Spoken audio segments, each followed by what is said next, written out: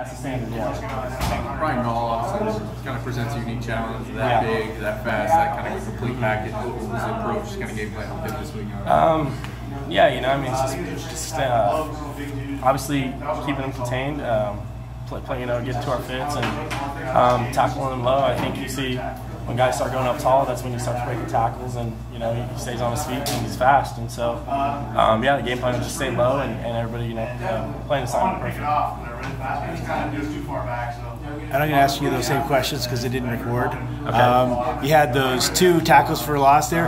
Kind of seemed like that's where you sort of started to break their will there in the first part of the game. Yeah, I think you know, it was just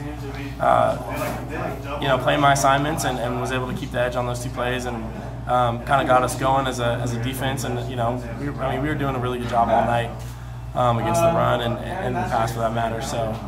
And then you had that fumble recovery, just a bad exchange at quarterback. Yeah, bad exchange in the backfield, what it looked like to me, and then you know just was able to get back there and kind of fight away, fight it. Yeah. Perfect. Thanks.